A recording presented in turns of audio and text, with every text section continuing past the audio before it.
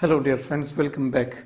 Let's move further forward and discuss about the next discoveries which were done in the field of anatomy, right? So we have discussed up to the 14th century what had happened, right? Now we are discussing about the 15th century. 15th century.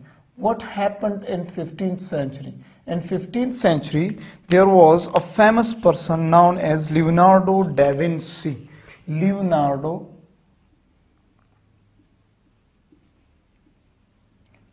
da Vinci, or you can call him Da Vinci, right?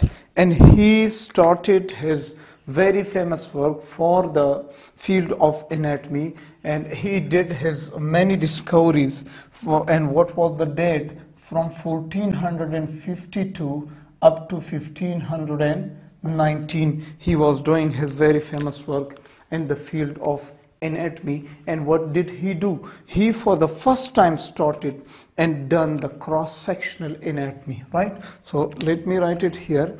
He started cross-sectional anatomy. Cross-sectional anatomy. So cross-sectional anatomy was introduced by Leonardo da Vinci, right?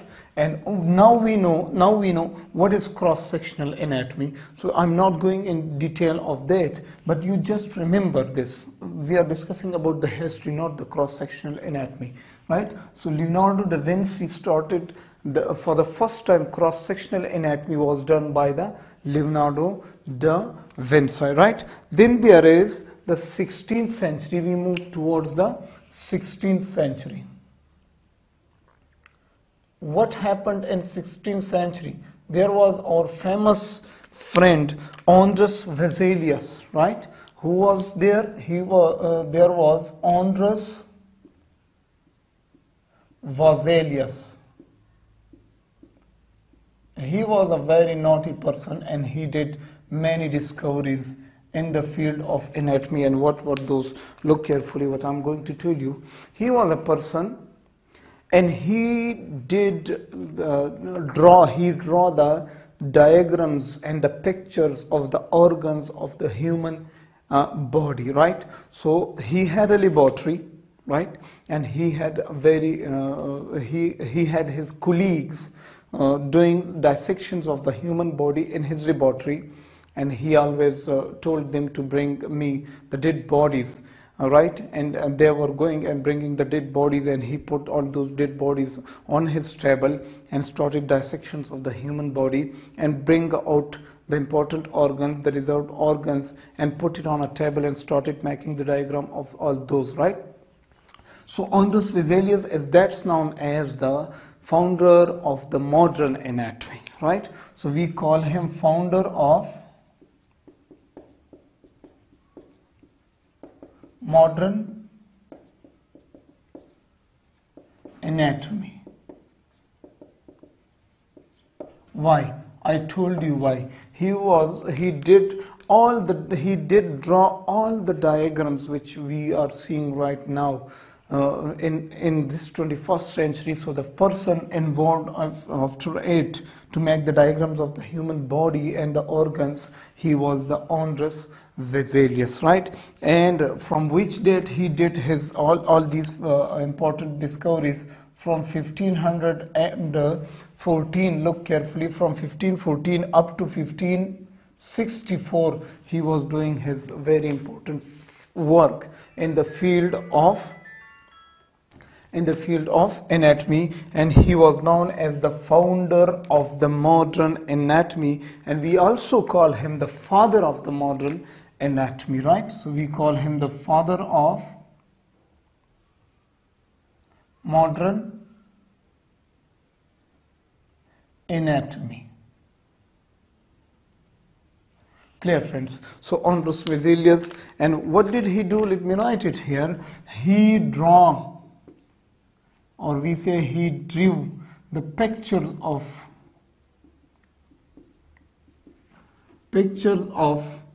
organs of human body.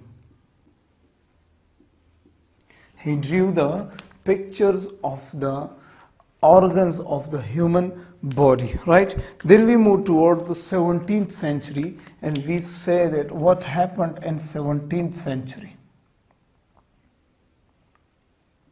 So in 17th century, the person who was famous for his work in the 17th century in the field of anatomy was William Harvey. William Harvey. Right, William Harvey, and he did his important works from the 1578 up to 1657. He was doing his very important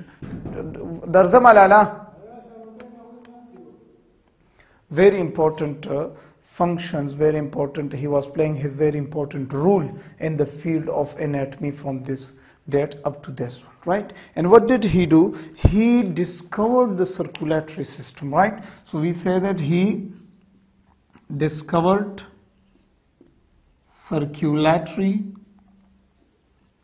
system.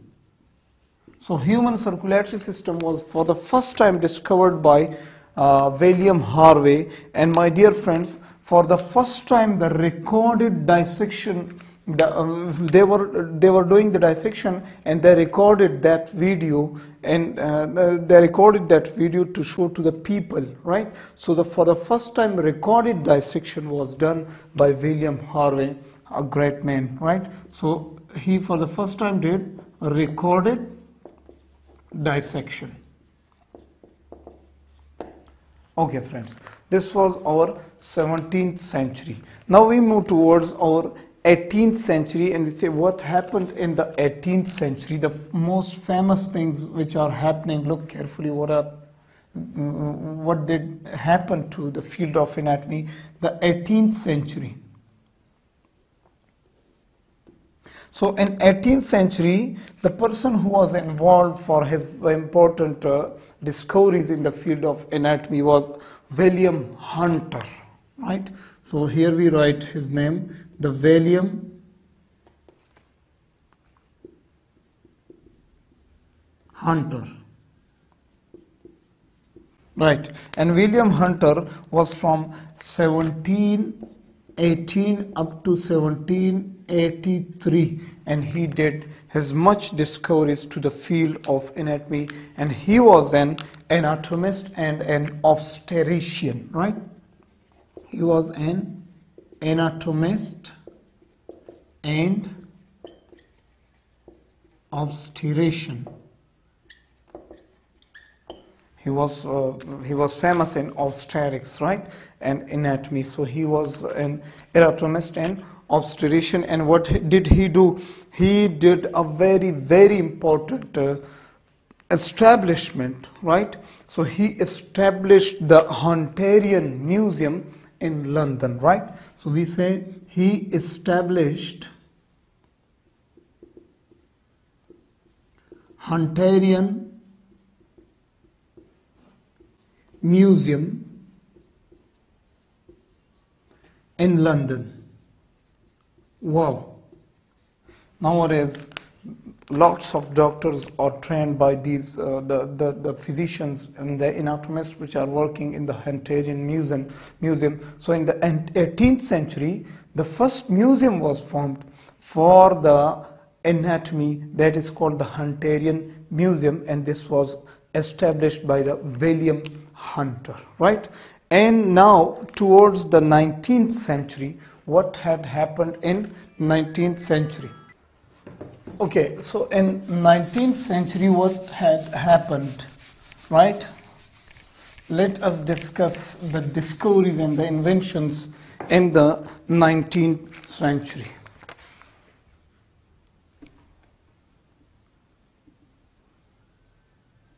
Okay, friends.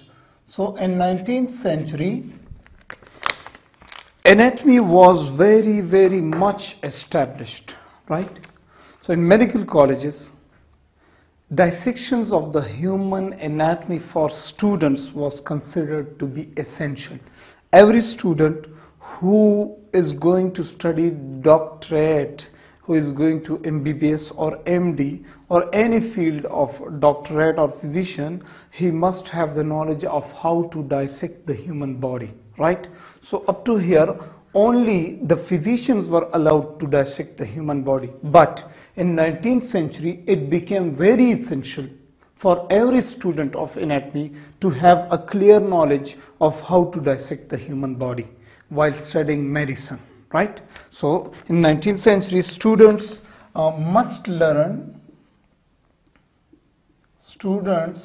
essentially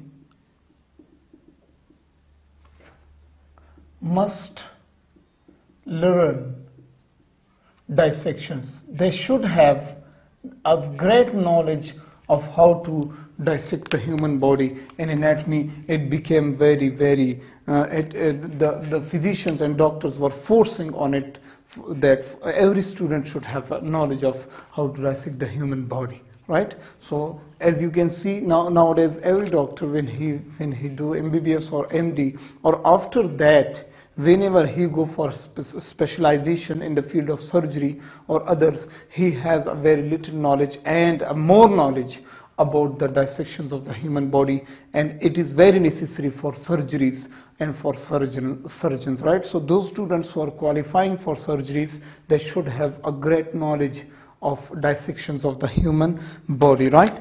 And next important thing that happened in the 19th century was the use of formalin, right? The use of formalin became very important. Why? Formalin or formaldehyde is a chemical substance which is used for the reservation or the preservation of the tissues of the human body. You can see in medical colleges there are preserved bodies, right?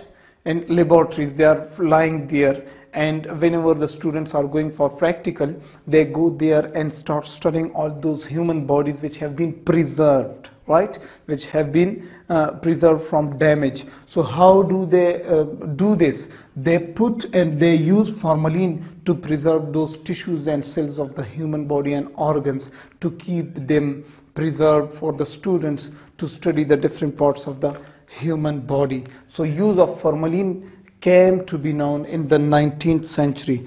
And in the 19th century, another important thing happened, that the X-ray discovery happened, right?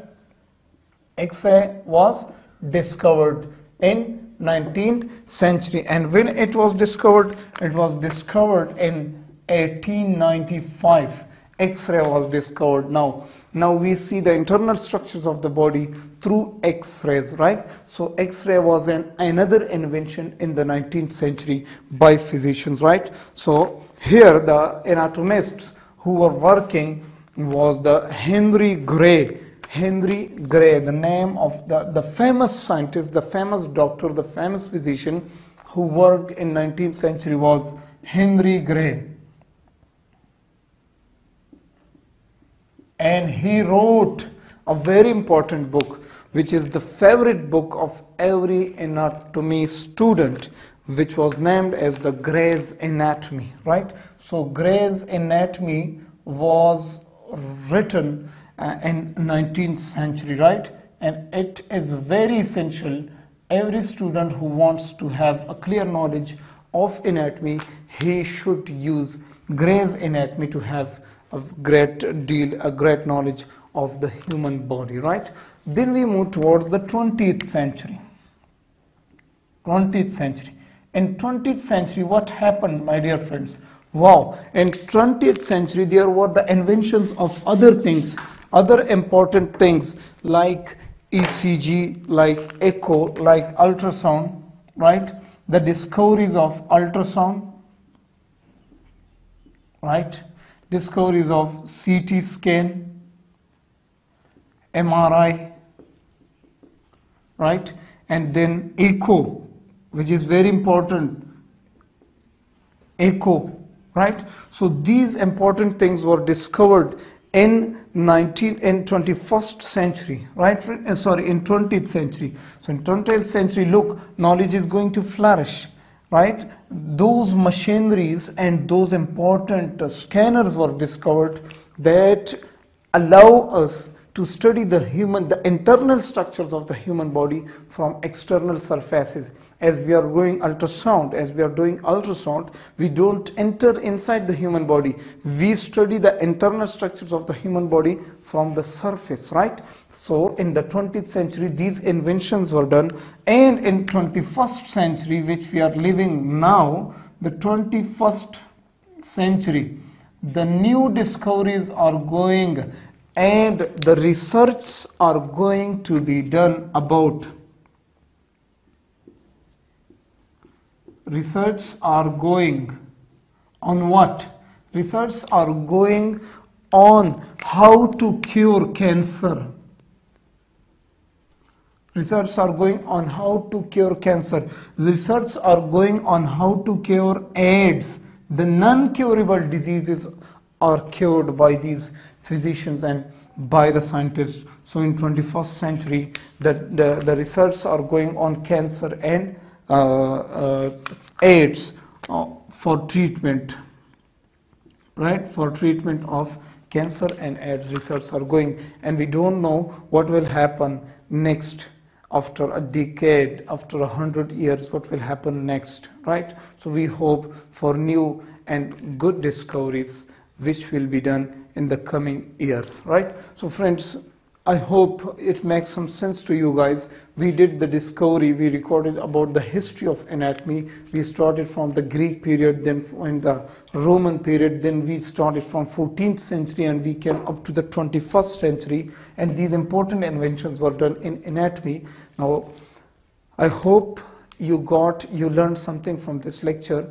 And friends, next we are going to discuss about the anatomical terminologies of the anatomy, right? So see you in the next lecture. Allah Hafiz.